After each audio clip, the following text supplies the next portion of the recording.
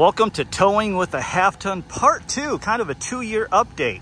So if you haven't seen my first Towing with a Half Ton video, I'll link it up right up here. Now, in that video, I kind of talked about what I thought about towing with a half ton, how it handled everything. And so this video, I'm not so much going to talk about that part of it because I already did that. But in that video, we did talk a lot about mileage. And in a lot of it, I had said that quite a bit of the freeway, I was cruising at 70, 75. And man, I got some comments about, man, that's too fast, blah, blah, blah, this and that. And obviously it hurt my mileage. Now, in that last trip, I averaged 7.5 miles per gallon. So I'm going to do something different for this 2-year update because it is literally almost exactly 2 years after that trip. The truck had 80,000 miles on the odometer at that time. Now it has 123,000 miles on it. This thing has towed this RV since that trip to South Dakota, all around Texas, all over the place. Then it's towed my car. I towed my car over 10,000 miles to races last year. So it's had a lot of towing. And man, same truck and it's holding up. Just in case you don't know, let me tell you what I got here. So this is a 2017 Ram 1500 Crew Cab Lonestar. For those not in Texas, because Texas has its own edition, it's basically the same thing as a Bighorn. It has the 5.7 V8 Hemi engine in it, 8-speed automatic. It only has 321 gears. It does have the basic trailer tow package, but it does not have trailer brakes. Then this is a 25-foot Flagstaff Micro-lite 25 BRDS. It has a dry weight of 5,300 pounds, and during the last trip I did weigh this whole assembly and it weighed right at 12,500 pounds altogether, roughly about 3,400 pounds on the front axle, 3,700 rear axle, and 5,100 for the trailer axles. And to help with towing, if you're going to tow with a half ton, I highly recommend this. This is an equalizer hitch. All right, switching phones because my iPhone keeps crashing on me. So this trip, what are we doing? Well, I am doing the exact same trip I did in that first video 2 years ago. We are going from Dallas to Orlando, and I'm taking the exact same identical route because on this trip, I am going to drive no faster than 60 miles an hour. So hopefully all you commenters saying I'm just going too fast will be happy with this one. But we're also going to see how much difference does that make mileage-wise. I'll keep all the stats, records, gas logs, how much I paid in, how many gallons. I'll keep the tabs on the odometer, and we're going to compare the two. So we're all hitched up. I will come back and I'll try to update you kind of as much as I did in the first video, maybe a little less, maybe a little more. We'll see. So let's get on the road. Resetting trip gauge.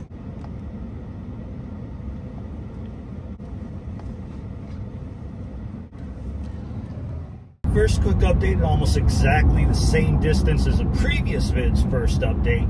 Here we are 240 miles into the trip off Highway 49 Louisiana, and this experiment is starting off pretty amazing. I mean, here we are sitting at 9.4 miles per gallon according to the trip gauge, when 2 years ago at this exact same point, we were only at 7.2. I mean, honestly, I have to say, right now, I'm having a lot higher expectations than I started with. But we'll see. All right, day one complete, day one update. We are here at KOA in Baton Rouge, Louisiana. Didn't get as far today because downside of going only 60 miles an hour is, well, you're going slower. We are breaking up this drive in 2 different stays, so basically 3 days. But we're at 471.4 miles. We're averaging 8.2 according to the truck, which the mileage took a major nosedive after that first gas stop. But we'll see where we get to when we're about 632 miles, which was where my second update happened in the previous video, which was by Mobile, Alabama. So hopefully the mileage will pick back up again. But and now here we are coming up to the exit to I-10 campground in Mobile, Alabama, and this is where I made my actual first overnight stop 2 years ago. So checking in on our numbers to compare to then, it's a bit surprising. We did just drive past a stretch of road where I usually see better mileage, and that is what happened. But we only got up to 9.0 miles per gallon. The surprising part is the fact that that's lower than the 9.2 we had at this exact point 2 years ago. I can probably explain part of the reasons why though. 2 years ago, going through the same parts of southern Louisiana, I first hit some heavy traffic that kept my speeds a lot lower.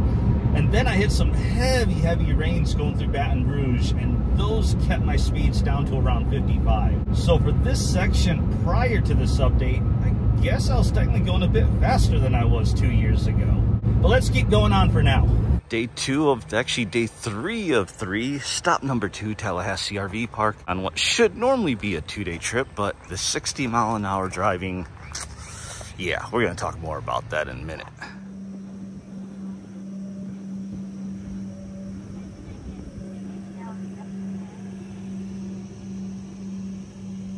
All right, we made it to our destination. We made it to Fort Wilderness, and I'm actually in the exact same loop I was 2 years ago. We were just in a space right there. Really is a duplication of 2 years ago. Now let's take a look, see where we're at. We are 1,167.9 miles.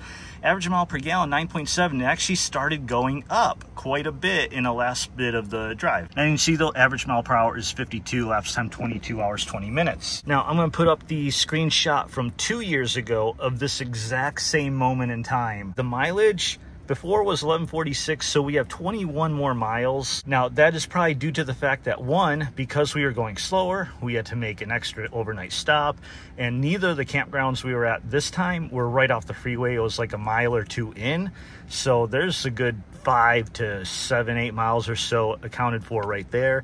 Then also there was a tiny little section of getting from 49 to 190 in Louisiana where I think there was a bridge closure, so Waze had us take a slightly different road, which might have added like 10 miles, but it was still generally the same route. But look at that elapsed time. So last time we got to this point in 19 hours and 41 minutes, and now it's 22:21. That's like 2 hours and 40 minutes longer. That's insane, especially when you consider that first trip 2 years ago, we got stuck on a bridge. I think it was on 190 in Louisiana, and it was an accident on 2 years ago, and we were dead stopped for a good 30 minutes at least. So factoring that in, driving this slow meant what was usually a 2-day trip turned into a 3-day trip and took an extra 3 hours longer driving time. And see the average mile per hour, 52. Let me turn this off so the timer stops counting now. Whereas before we were at 58 average mile an hour, but the mileage is quite a bit improved, which is good. But I don't know what I'm going to do, so I'm going to go through this week just like I did last week. Now,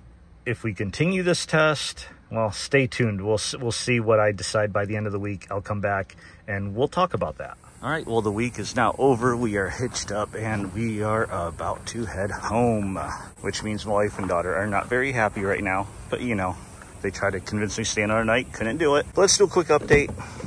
So this time around, we actually did not drive the truck all around. We ended up taking just the park transportation buses and all that good stuff. I did do one quick drive, though, and my in-laws actually came and joined us, but they flew in, so we had to drive to the Orlando airport to pick them up and drive back, which added some number of miles because we're at 1214 now. Anyway, I'm gonna get on the road and then I'm gonna keep going 60 for just a little bit. And I don't know how much longer I can do it though, because man, driving 60 sucks. Day one return drive done. We are here in Milton, Florida, which is basically Pensacola area. So we had about 8 to 9 hours of driving yesterday, 400 some miles. We're gonna try and do the same today, get to Shreveport. Give you a quick update where we're at. 1,652.6 miles in. Average MPG 10.5. Average mile per hour 51. Elapsed time almost 32 hours. Yeah, I don't know how much more I can do this 60 mile an hour thing. Anyway, see you at the next update. And we are back to the storage yard. Trip is over. And let me just say, that drive was horrible. That drive sucked, but I did it. I made it 60 miles an hour all the way to and back. So now all I got to do, I need to go to a gas station, fill up the tank, put it back to where it was when we started the trip, get screenshots of all my trip meters, and then I got to add up all the numbers, and I'll be back and we'll talk about all the findings and everything about driving 60 versus driving 70. So see you back in a bit. And we're back and I'm ready to wrap this vid up. But first, we got to go over all the numbers. So here's a shot of the final trip gauge in my truck at the end of the trip. As you can see, we drove a total of 2,350.9 miles, averaging 51 miles per hour for a total elapsed time of 45 hours, 53 minutes, and 46 seconds. And we did all that averaging 10.2 miles per gallon. But we know the truck isn't always perfectly accurate. And that's why I kept all the receipts from all the gas stops we made. Because with that data, we can now calculate the actual mileage that we got. First, how much gas did we end up using? Well, this trip took 261.636 gallons of mid-grade fuel, totaling $916.96, which comes out to an average of $3.49 per gallon. Finally, we have the number we've all been waiting for. Actual calculated mileage we achieved on this trip while driving no faster than 60 miles per hour is 8.985 miles per gallon. Guess the old Ram was a bit optimistic with its mileage calculation, although I have to say it's usually not that far off. But how does that compare to 2 years ago when we were driving faster? So 2 years ago, we drove about 72 more miles. That made a trip total of 2,422 miles, where we used 320.933 gallons of gas, which calculated out to an actual mileage of 7.5486 miles per gallon. That means driving no faster than 60 versus just driving with traffic at about 70 miles per hour. We got almost 1.5 miles per gallon more. Now 1.5 doesn't sound like much, but it does add up. To make this a bit more fair comparison, let's equal out the distance traveled and remove those 72 extra miles from that trip 2 years ago. At the mileage we got, that's basically 10 gallons of gas. So to go 2,350 miles, we used up 310 gallons of gas going at around 70 versus just 261 gallons when going 60. That's almost 50-gallon difference. If we apply the same average price per gallon we got in this trip, which was $3.49, that comes out to a savings of $171. Now those are the numbers, but the numbers don't really tell the full story, at least not without including a couple more. While we try to finish this up, I'm going to put up some footage I took while on the road on this trip. If you pay attention, you might notice something I'm going to talk about here in a minute. First, one more set of numbers, and that has to do with time. Now again, to make this a fair comparison, we're going to take out the time and distance driven during the week of my stay in Orlando. So looking at just getting from Dallas, Texas to Orlando, Florida and back, we drove while towing our RV 2,304.1 miles this time around versus 2,350.5 miles 2 years ago. To go that distance, time spent inside of this truck was 44 hours, 36 minutes and 30 seconds, as opposed to only 39 hours, 58 minutes and 18 seconds 2 years ago. That means we spent 4 hours, 38 minutes and 12 seconds longer in my truck to drive 45 fewer miles. If you accounted for that distance difference, this same trip took over 5 hours longer. And I haven't even added in the 30 minutes of time that I was at a dead stop in traffic on the bridge in Louisiana 2 years ago. And as we all know, time is money. All that extra time pretty much wiped out any savings we saw at the gas pump. And that's because, as I've said throughout our updates in this video, all this extra driving time meant we had to add an extra overnight RV park stay each way. I mean, could I still have crammed this into 2 days? Yeah. But those would be 2 very, very long days of driving. And that would have been just way too much to ask of my 8-year-old and wife. And if we're being honest, me too. I'm not 20 years old anymore. I promise we're all done talking about numbers though. Now it's time for my final thoughts. I'm sure a lot of you, as I do, start to notice a pattern when you drive the same distance or same route over and over again. And trust me, I've made this trip from Dallas to Orlando a bunch of times. One thing you pick up on, especially when towing, is those sections of road where you tend to get really good gas mileage and those sections where you tend to get really bad mileage. Big thing I noticed between driving 60 versus driving 70 is that when you're in a place where you normally get bad mileage, whether from an incline or fighting a headwind, driving 60 versus 70 doesn't make much of a difference. My mileage pretty much tanked similarly regardless of speed. The opposite of that is also true.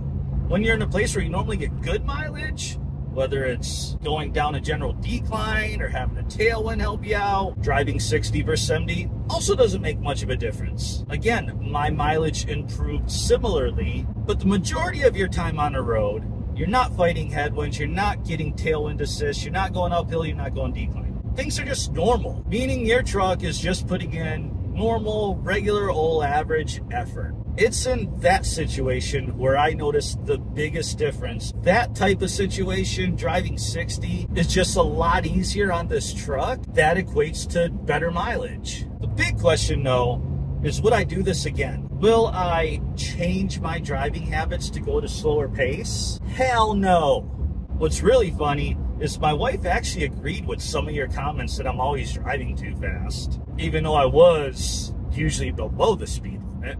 I mean, she's not exactly a speed demon like my daughter sometimes likes to call me, as evidenced by this clip from when I took them out to Texas Motor Speedway to run in the Laps for Charity event. All right, Emily, here we go. Hold on to your butts.